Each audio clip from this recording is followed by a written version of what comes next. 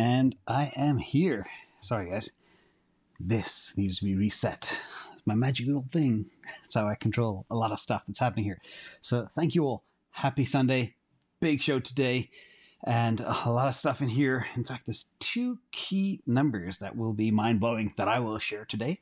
And again, I love being here with you all on Sunday. This is the time where we take the top questions of the week, the top thoughts on people's minds. And where do the questions come from? Well, they come from Patreon.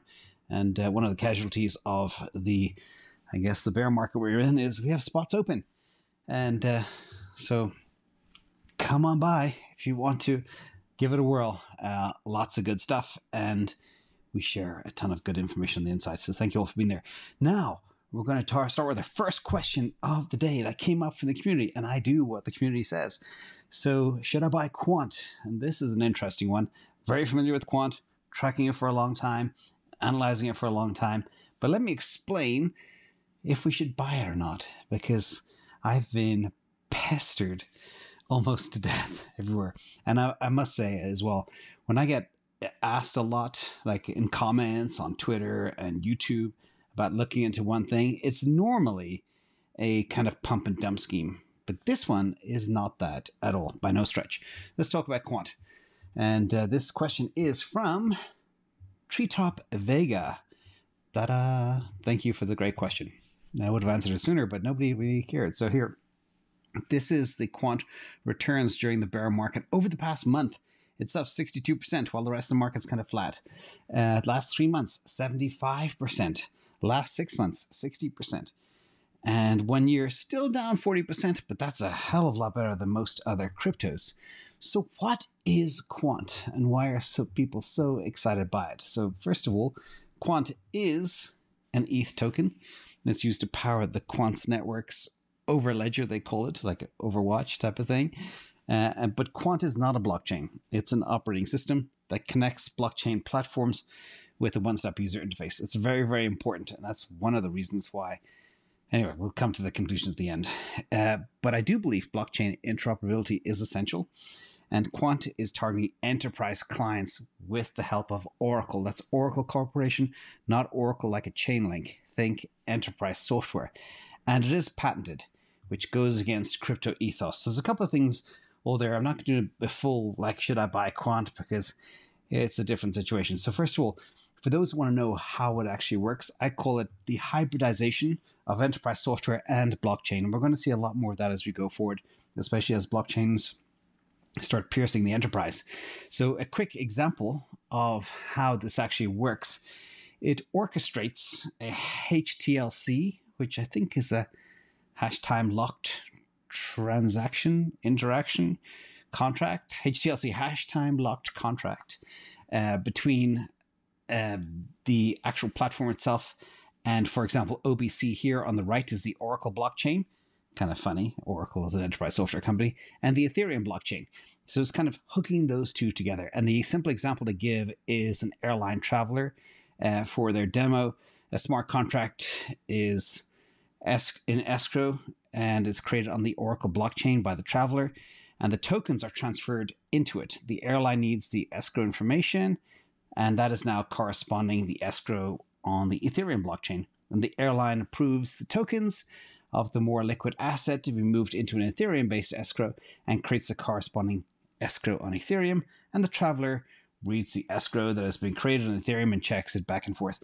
Basically, the airline reads the secret that has been released by the traveler and sends the secret to Oracle blockchain to claim the corresponding tokens in the airline account.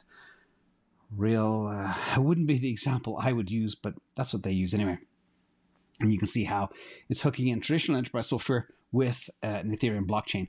And as we mentioned, of course, Quant is an ERC20 token, which means it can be downloaded to any wallet. But let's talk about what they also do. They isolate layers. And this is their view of kind of future-proofing the platform across the different layers. You got the application layer, you got the filtering and ordering layer, you got the messaging layer, you got the transaction layer, the protocol layer.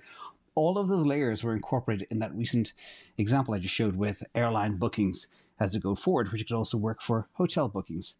So let's talk about who Quant go after. And their target market is fintech solutions to help banks, asset managers, financial institutions, fintech developers, and tech-related companies selling this technology where they need to integrate with other blockchains. Now, I always said the crypto compendium score, out of the top 300 cryptos, it's number 9 on our list. So it has an exceptional score of 8. You can see Bitcoin is 9.8, Ethereum is 9.4, and other top names are in there. But again, it is solid from a tokenomics perspective. But that does not necessarily mean you have to buy. It's just one of the factors you look at. Now, the conclusion, and this, people always ask, why didn't you buy Quant, or you missed Quant, da da da. I do not invest in Quant because technically it's not a blockchain. And as you can see here, my only focus, and again, just to zoom out for a second, when you are an investor, you have to have absolute focus and do a ton of homework. I can't analyze 19,000, 20,000 cryptos where 98% of them are garbage, but I will look at the ones that fit into my playbook, and I'll identify the winner in that section. So here, my focus in crypto is only Bitcoin and pure play layer 1s, maybe Matic as a layer 2. That's it. That's as far as I go. And Quant is an enterprise software solution. They take fees for enterprise software licenses in Quant, which can be transferred from dollars straight to Quant immediately. And the demand for the solution seems to be going up because the demand for Quant is going up. And they were embedded with top enterprise software companies, which are beyond heavily centralized. Oracle, Amazon Web Services from Amazon. And it's also built using elements of Google technology as well. So that is me and Quant. I'm not saying it's not going to go to the moon. I'm saying it's not in my wheelhouse that I analyze to focus on, although we have looked at it many times. And I always say as well, after a big move like this, never chase, replace. And in fact, we all know that during bear markets, certain assets do well, but they tend not to do well in the bull market when the bull market arises. Think of assets like Chainlink, another Oracle, not the Oracle we just mentioned. So that is kind of my take on Quant, and that's why I don't hold Quant, never bought it, never invested in it, because it's not a crypto per se, even though it's listed as a crypto token, ERC20 token. So that's my take. Again, not advice to buy or sell or hold or whatever, just why I don't touch it. So next in the box is Shiba Godzilla. What do you think will get back to its all-time high first? Bitcoin, ETH, or Solana? Ooh, this is a tough one, and this is one I think a lot about as we go forward. And again, all these assets behave differently, they move differently, but let's look at a little bit of time series analysis.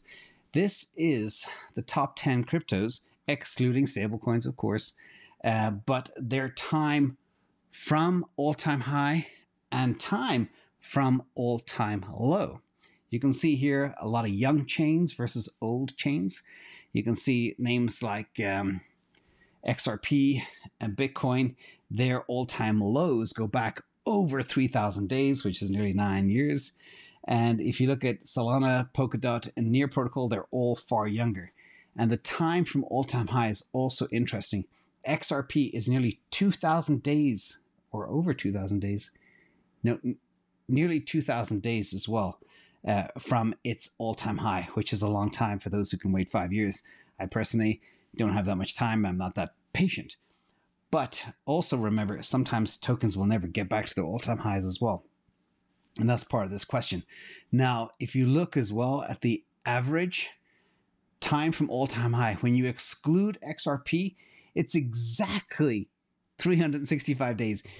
You can't make this up. And I was crunching the numbers. I said, oh my God, it's exactly a year on average since these names here, excluding XRP, hit their all-time high. That is crazy. And how long can we stay down here? Many think not much longer. So let's talk about, as actually Bitcoin is moving up as we speak. It's funny, a little pump there on a Sunday afternoon. Let's look at another view of distances from all-time high. Again, I think this is a very interesting perspective. Obviously, the more riskier the solution, the more volatile the solution, etc. But if you look at the left axis here, this is the percentage from all-time high. Starts at 0, goes to minus 100. And the right is the percentage gainers back to all-time high, calculated as a return on investment. And you can see that I put in a red line at the bottom, all near XRP, Cardano, Solana, Polkadot are all on average 88% from their all-time high today. And Solana and Polkadot are over 800% gainers to get back to their all-time highs. So that is kind of the question we must all ask ourselves is, how much risk do we want to take on for how much gain and how much return? And that's why I look at times from all-time high, times from all-time low. Give me the probability will they ever make it back to an all-time high. Some won't, of course. Some are ghost chains, some are scams, etc. But let's talk about this one. Now, in answer to your question, instead of going back to all-time high, I took the return halfway to all-time high. And I believe ETH could make it first because they have the least amount of inflation of all the tokens out there in this category. And they also have some big institutional movers thinking about coming in, especially with the Fidelity news last week and the week before. But note here, for Bitcoin to go back, the return on investment to go back to halfway, which is $34,339, is 79%. And that doesn't sound very exciting to most crypto investors. 80% return, not bad.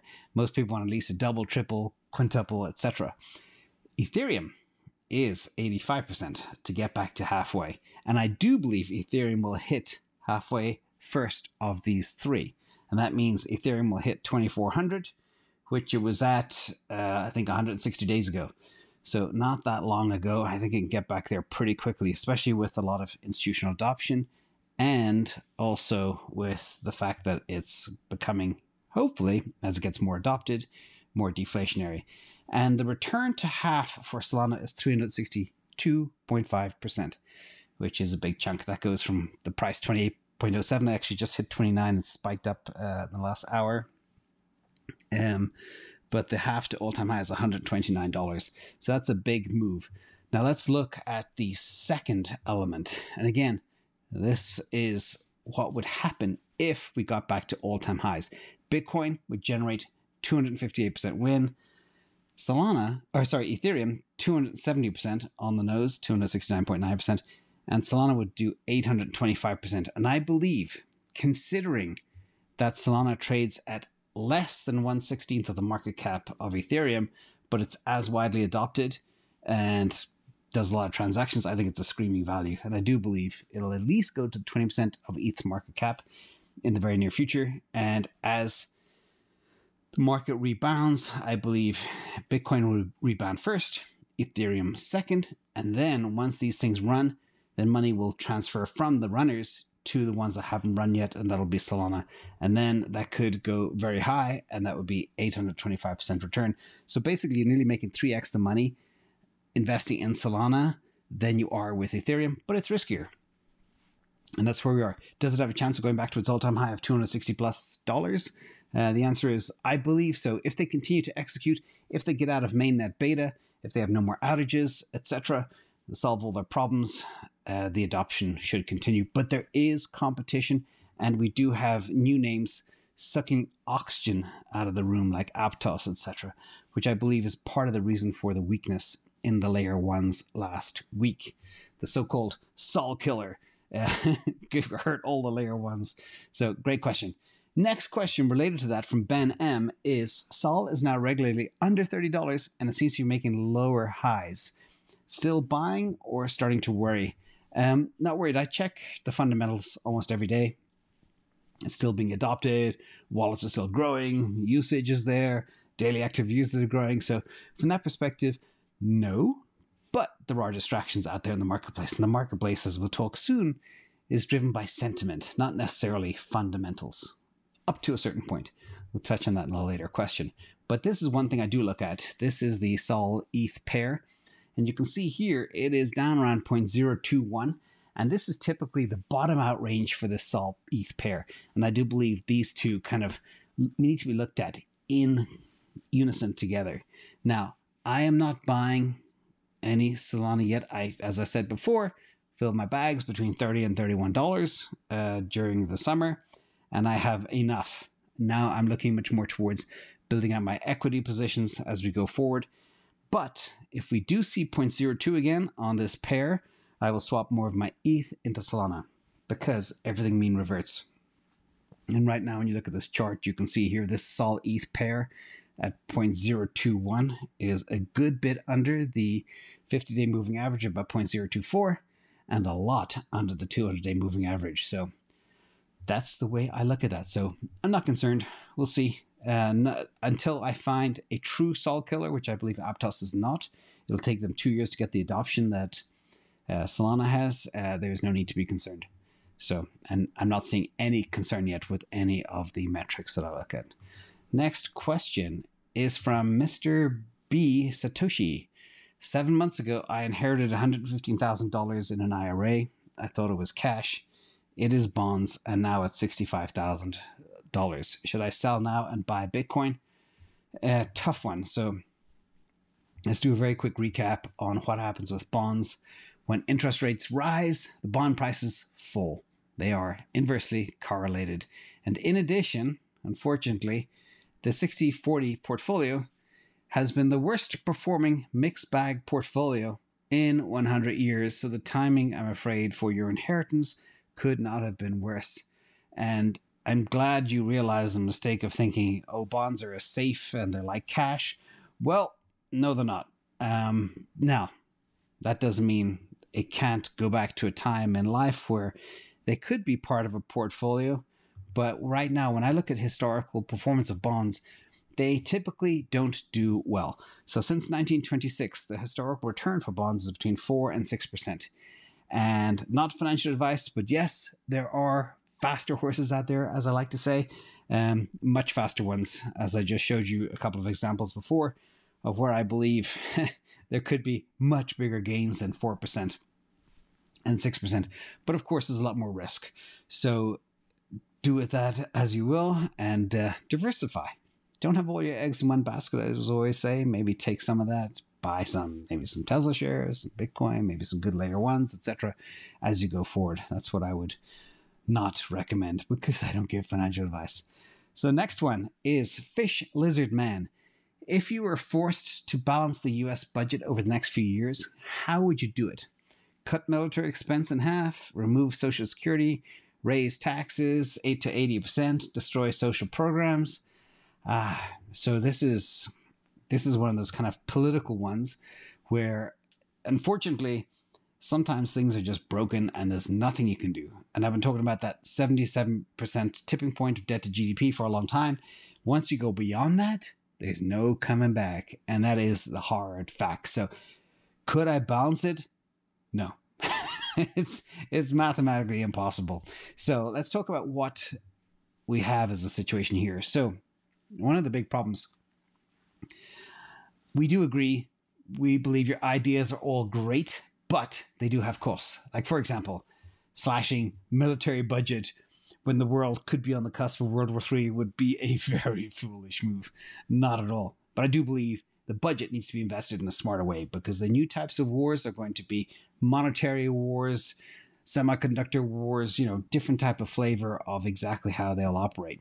Now, I will refrain from saying certain things, but there's definitely some things that are real true problems right now today. So, for example, Social Security is typically where those under 50 fund those collecting benefits. And nothing wrong with collecting Social Security benefits, especially when you paid into it your whole life. I've paid into Social Security for a long time, more, decades and decades. Now, per Scott Galloway, he said 1.5 trillion transfer of wealth from millennials and Gen Z to boomers through Social Security. And they're probably never going to see any of that back because we'll talk about that in a while. Unless, of course, they continue money printing, which they will. And people age 65 plus typically have 12x more wealth than millennials. I cover that in my Boomer and the Great Reset video. And younger generation is paying everything forward. And this is why things like negative birth rates, big concerns for people like Elon Musk and others, is a massive issue. Because if you don't have a population growing, you don't have people to pay into the system to cover those who need the system. And that's the problem. But let's talk about unfunded liabilities for a second. This is the big number I want everybody to think about. 172 trillion, which includes things like Social Security and Medicare and a whole bunch more stuff. Again, completely unfunded. US government already has 31.5 trillion in debt, and that's not going anywhere. But they've got to keep increasing that debt debt limit as they go forward. Now, let's talk about a little bit of unfunded math. Can I solve this problem? And let me tell you what the problem is like. So the unfunded entitlement math is, just to put in perspective how bad the US situation is, and this is not unique to the US, this is the same in the UK, same in Europe, same in Australia, and all these other places. When you include unfunded liabilities, every household in America owes 1.3 million in federal debt. But half the households don't even pay taxes. So on average, you could say each household owes 2.6 million in federal debt. How can I possibly make each household come up with 2.6 million when far less than half of 1% of households actually have that type of money? So that is the problem. We're stuck. We're boxed in. And the other funny thing is, you talk about things like cutting budgets. Well, I'll touch on that in a second. But when you talk about, a lot of people believe Social Security could go bankrupt. A lot of people believe it'll be drained empty by 2035. We'll see. The entitlement programs are definitely broken. Social Security will go broke in 2035. Last time I mentioned this, there was a lot of kickback and saying, no, it won't. It's fine forever. It's like, and no, especially when you look at how they increase benefits by over 8%, not even keeping up with real inflation. And I understand why they have to do that, and there's nothing wrong with that. But that accelerates the drainage down to about 2032 by my math. But we'll see. They can fund it, of course, because they can always print more money, increasing the deficit and increasing the debt. That's why it's kind of QE to infinity. Everything's going to be broken one day and there'll be a huge reset.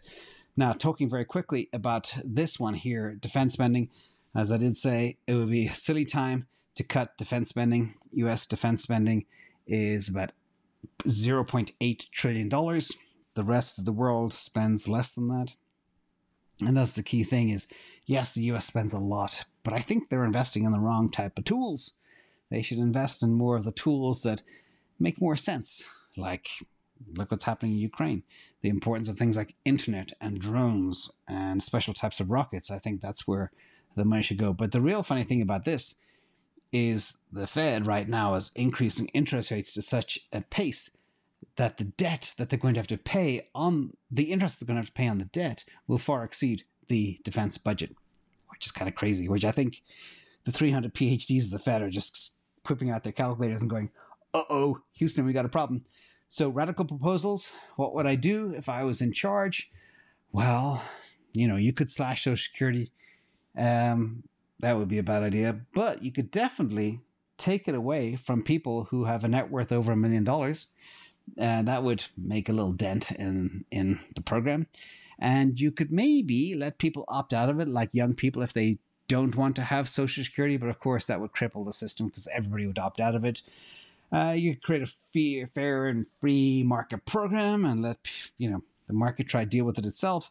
That will typically fail, just like socialized medicine typically fails in many places. And I think they need to do proper math and be open and transparent and not kind of hide the ball and push the problem out to future generations. That's a big problem. But the truth is, as I say, QE to infinity, printing has to continue to support all of this. And going back to these numbers, when you look at these, you just get absolutely horrified. Like the unfunded liabilities are ridiculously high. So, sorry, I don't have a magic bullet for that. And I'm sure if there was one, somebody else would have thought of it first, but there isn't, I'm afraid. So again, that's why I'm a big believer in the Great Reset down the line. Next question is from J-Dog. You guys are thinking about all sorts of stuff. Defense budgets and war and Bitcoin. This is a Bitcoin question, which is kind of cool from J-Dog. What happens when a neighboring country who's on a fiat standard prints money to fund a war with your country, which has adopted a Bitcoin standard? And how does one respond? Is the only way to also start printing fiat like crazy? So this is cool. So one thing I thought a lot about in the past was, why doesn't a country just print a ton of money and buy all the Bitcoin? We'll see. Well, there's a price to pay for heavy printing is you devalue your currency, as we're seeing all over the world.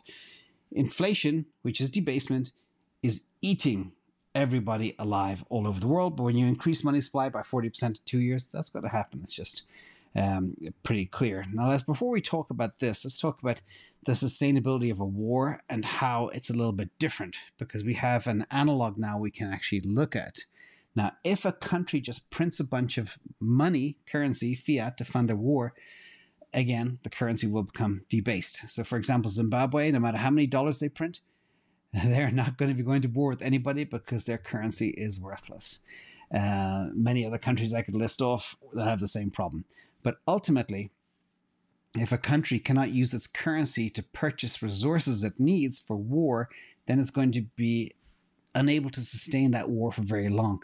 And we can look at these headlines here out of Russia.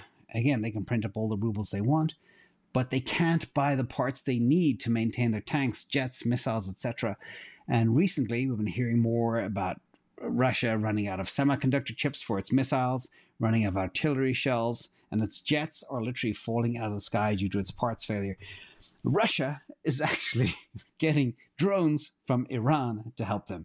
Like, who would have thought, a superpower, a so-called military superpower like Russia has to knock on Iran's door to help. Again, this is also part of this whole new war around controlling the money supply, embargoes, etc., and controlling semiconductors is so critical for the future. And that's why we have the bigger problem, China, Taiwan, down the line. But we're not going to go there now. It's beyond the scope of this conversation. So let's talk about Jason Lowery. And did a really cool video with him a while back. I will add a link here if anybody wants to see it. It is fascinating. But this reminded us of the conversation with Jason Lowery. And he knows a thing or two about war and funding wars. And Jason made the point that historically, all global currencies have been proof of work. He didn't mean proof of work in the sense of Bitcoin, but proof of work in reserve assets to be backed by the expenditure of real energy. For example, throughout history, there was the gold standard. Empires like the Romans, the British, etc., rose and fell on the back of gold. And that's why you hear things like, who has the gold rules? But gold is a classic proof of work system. Then after the Nixon dollar situation we covered a while ago, that all fell apart.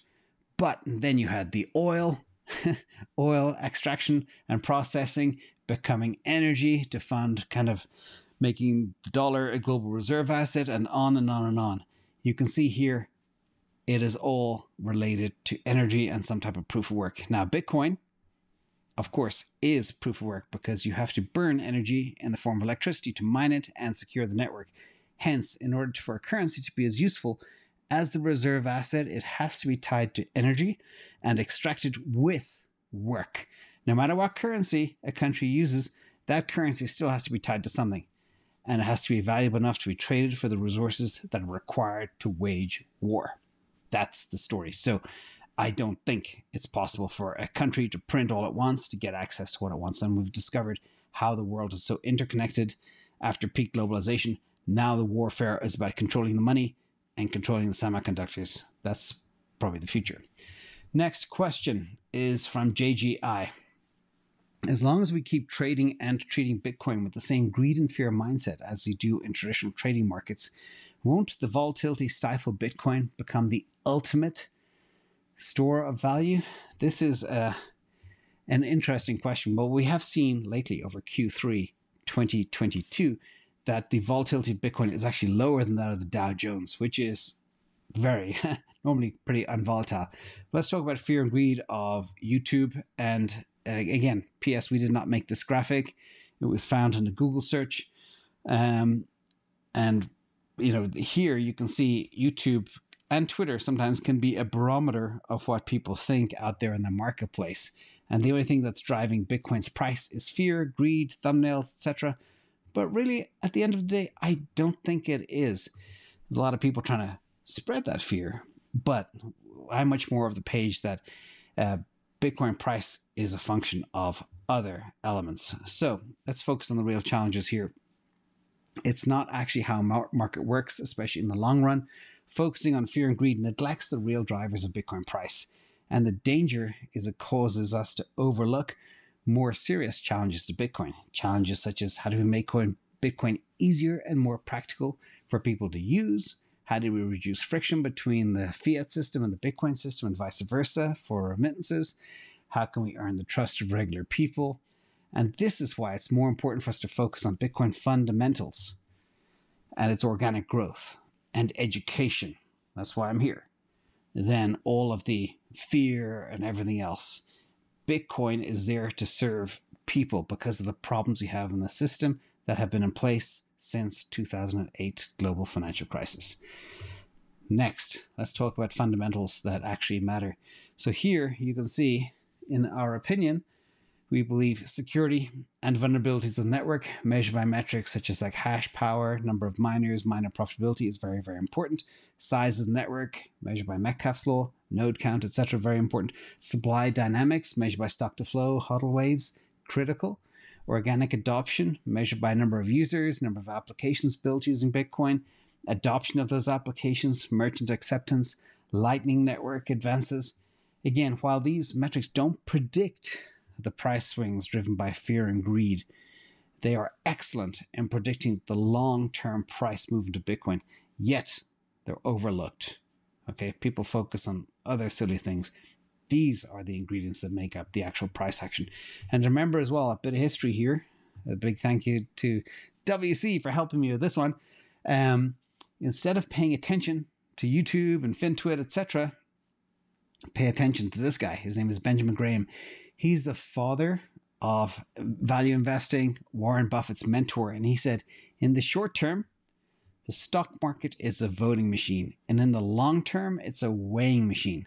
The short term markets are focused basically as like a popularity contest driven by fear and greed.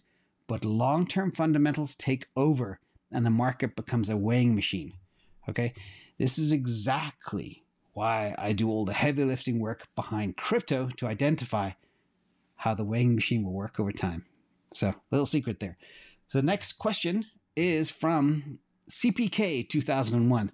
If the Fed is forced to pivot, it seems this will be another artificial manipulation of the market. Markets will go up, but artificially. Meanwhile, the underlying economy is being harmed. How does this manipulation relate to the macro outlook for Bitcoin and crypto in general? Brilliant question.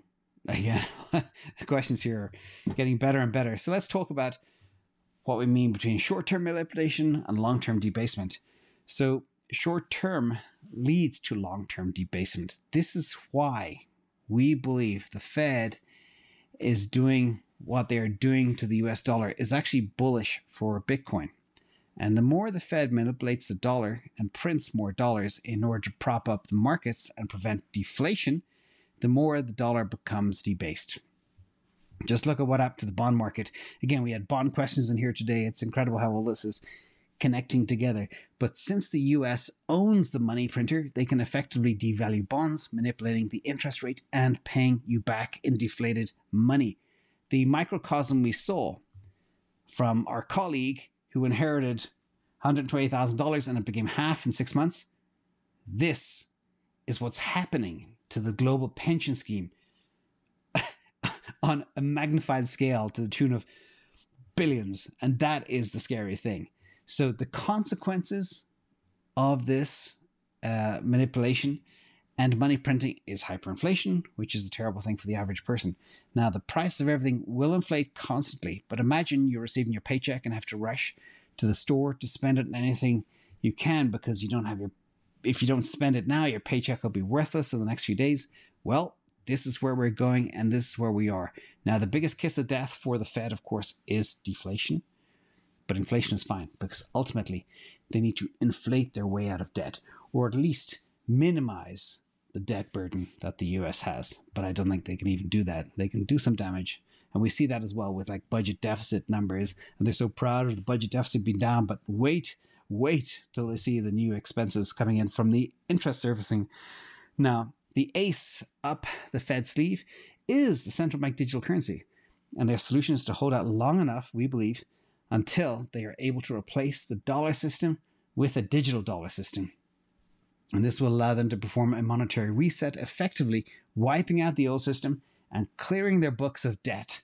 With central bank digital currencies, the US government can redenominate the dollar and force debt holders to take this new currency.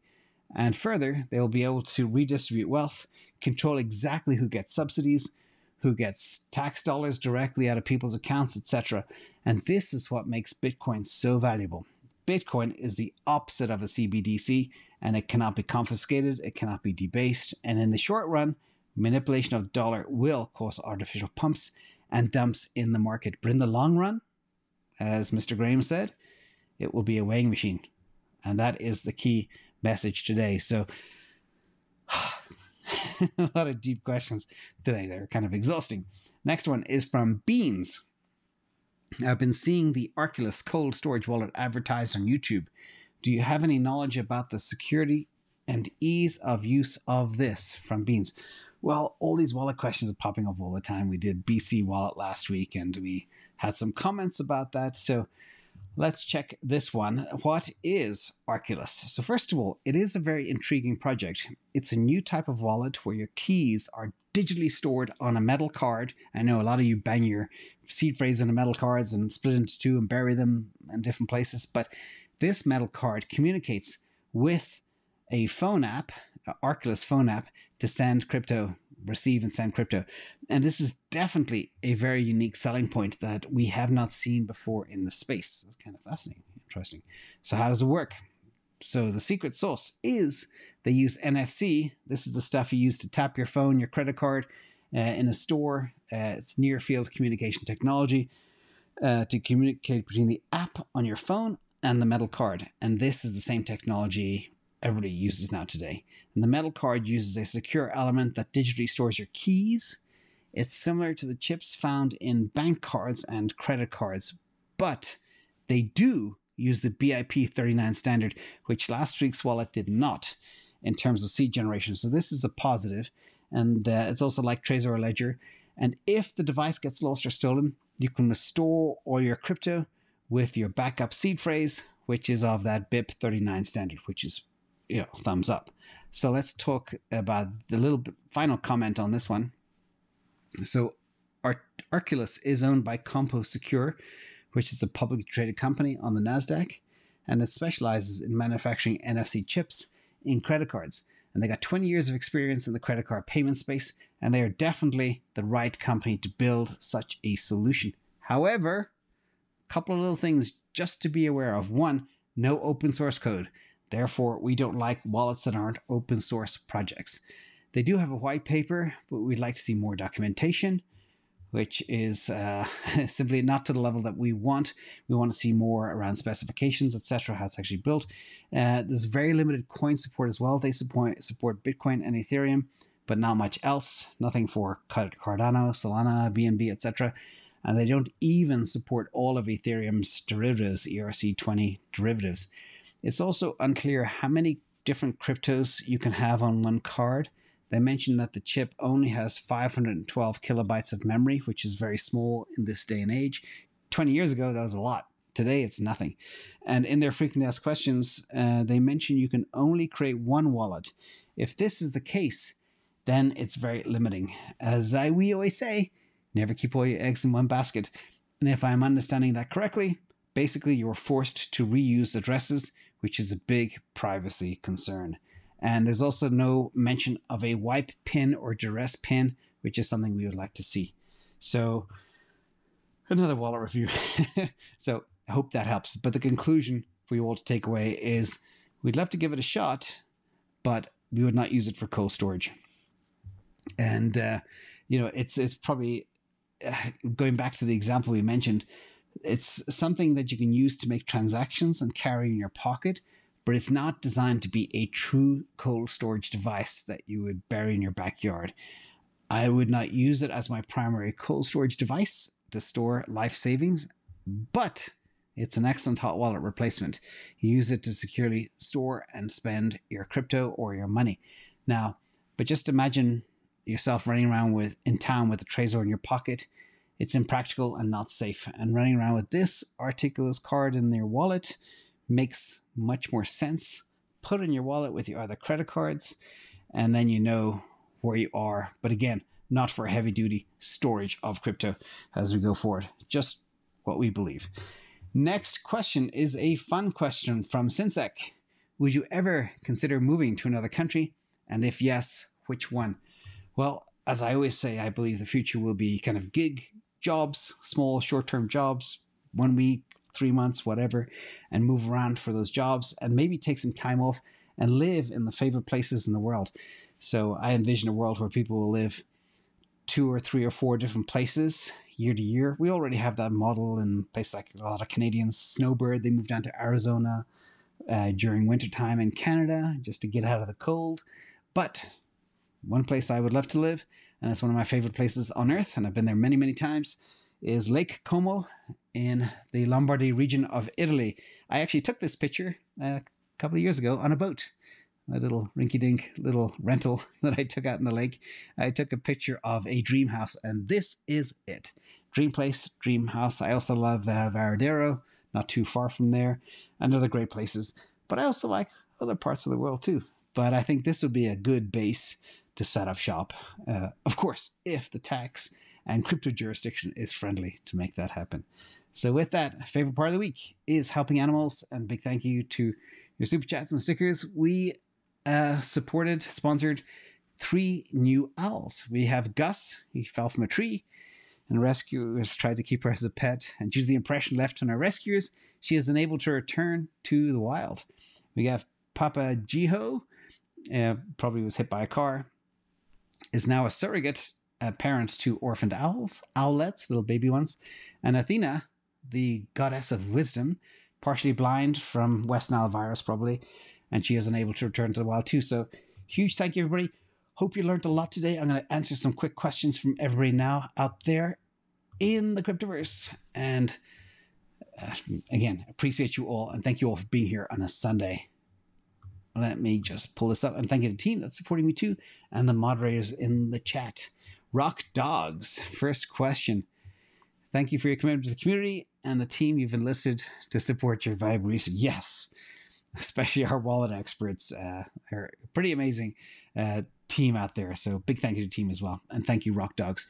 James McLaughlin, I'd love to know your thoughts on World Mobile. And are they going to disrupt the telecom market? CTO Larson spoke to the WMT team recently. I did look at their token. I looked at the tokenomics and I didn't like it. I have been monitoring kind of IoT, Web3 disruption of telco, but we are very far from that level yet. I looked at it, it must be a couple of times in 2021 and then early 2022. Have not looked at it since, but I would not touch it. Not my cup of tea, as they say. And also I look at things like Helium as an analog. It is positive that Helium is moving to the Solana system, but Helium itself as a solution has a lot of problems going forward. So, James, I will take another quick look and see if anything comes out. But at the time, I did not like the way it was structured, didn't like the tokenomics, etc. Mr. Chili's, in a decentralized and uncensored utopia, how can a villain on the loose be punished? If crypto takes over TradFi, how do we deal with hackers or other financial crimes? Well, this is an interesting one because I have recently been challenged again, and we're going to talk about I always talk about the pros of blockchain, but this video is about the cons of blockchain and why it's bad. And I will touch on that. But basically, one of the good things about blockchain is, again, it is not anonymous. You can still track things. And there are tons of companies being funded right now that their specialty is to track cyber villains, crypto villains, etc. And therefore, it will not, this decentralized, uncensored utopia may never exist with blockchain. But blockchain will still be a lot better than the traditional world in which we operate. And remember, I think it's less than 1% of all crypto is used for crime, and something like 20-30% of fiat is used in money laundering and crime and stuff. So again, it's the blockchain world is still better, but people can still be caught even in that world. Mr. Chili's. JKS, what is your snipe price on Tesla, and how soon do you feel it could get there? So I got into a a good. I bought more Tesla in the last I think 2 weeks since I have since 2019 or even 2018. I don't even remember. But that was around 203, 204, 205, very low 200s. I do believe if Elon Musk does have to sell another 3 billion or so to to pay for some of the people that left the financing deal for Twitter, if that does happen, that could bring a price maybe down to a maximum floor of 180. But I'm willing to take the risk that 203, 204 was the floor. If I missed it by $20, that's okay. That's not a big deal. But long term, I still remain extremely bullish on the company. Right now, I think Tesla, if I remember, is trading about 214. So anything under 220 is a screaming buy. Remember, it was over $400 not too long ago, so it's half price, and many analysts believe it'll double very quickly. A couple more quarters of earnings. In fact, Q4 could just completely blow it out of the water when we see the revenue and the margins and the roadmap. 2023 is going to be a mind-blowing year for Tesla, no doubt in my mind. Terran Crypto. Your 2021 end of year video showed Cosmos being the one coin you missed. With 2022 coming to a close, have you changed your mind on Cosmos? No, I haven't. And I reassess all those assets. Cosmos was always one of those ones that I believe is fantastic from its kind of SDK point of view, but they were never really able to monetize it. Now, when I look at things like inflation and all the other factors and tokenomics and SCP Profiler, it still is not up there. I still rank Matic above Cosmos, and Matic is the third best of ETH, Sol, Matic, and then the rest come down the line. So have not, this is kind of important to notice as well, and it kind of relates to what we discussed during the video today.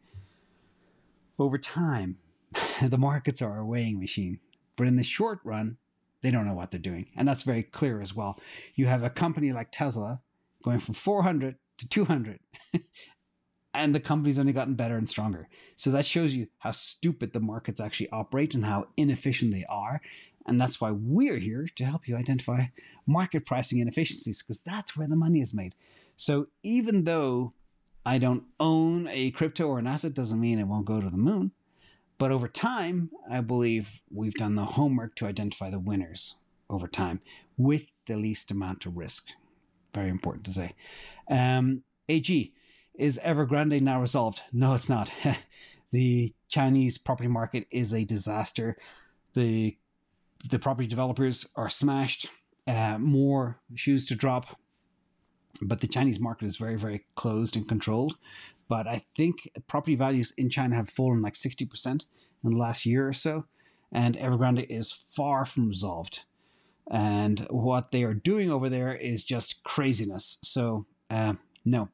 But the beauty of the Chinese market being closed means whatever happens over there, it doesn't really impact the rest of the world. So the whole property market in China can implode. The rest of the world will just tick along. But the rest of the world also has a lot of issues too. Mr. Bombiggy, thank you so much. KPM is very addictive. Love you too. Greetings from Morocco. Back soon. Safe travels, my friend. And thank you so much. And Java, you rock too. Miss you too. And you guys are amazing. Really touching. MT, thank you too. And Kiwi Robin. This is why we can do so much. I really appreciate everybody. It's very, very touching. Kato, I'm a proud Patreon member. I suggest everyone to join. What's your rough and ready opinion of Filecoin? Filecoin is a utility. I tend not to invest in utility things, whether they are things like oracles or storage, and that's why I don't touch Filecoin. It does have good tokenomics, by the way, so it is not the worst. But again, the key to investing is have extreme focus. As soon as you start dabbling in many, many different things, you start to lose. So for me, I focus very much on Bitcoin and the top layer ones. I focus very much on things like Tesla and disruptive technology stocks. And that's it. And I work around the clock, 7 days a week. So if somebody thinks they can literally look at more things, fair power to them, but there's no way they can go deep. And the other thing as well, what's really, really important, in fact, after DCA on Thursday, Rob and Ben and I had this little conversation. I thought it would be good maybe on Rob's channel next week to talk about how we have different styles, because I am a trader and people think I'm a buy and holder. No, I trade, scalp, this everything. So if I buy something, odds are I'm trading something against it, or swapping something, or hedging against it with something else over time. So that's a very, very important point as well to note. But Filecoin, I'll have another look. We're kind of waiting to come out of this holding pattern of the crypto bear market to identify what the new winners will be as we go forward. Has anything changed in our theses as we go forward? We're going to revisit all the SCP profilers, all the compendiums, look at the markets, look at changing technologies. Maybe there will be a play for, who knows, a Chainlink or a Filecoin or another one down the line. And a big thank you as well for your super stickers, FA, JW Gula, Kiwi Robin, P. Artem, Mr. Hammer. Appreciate your service, sir. Green Candle, Bottle Red, and Emily Gray. Love you all. Happy Sunday. Take care of your family, and I'll see you all tomorrow. Bye.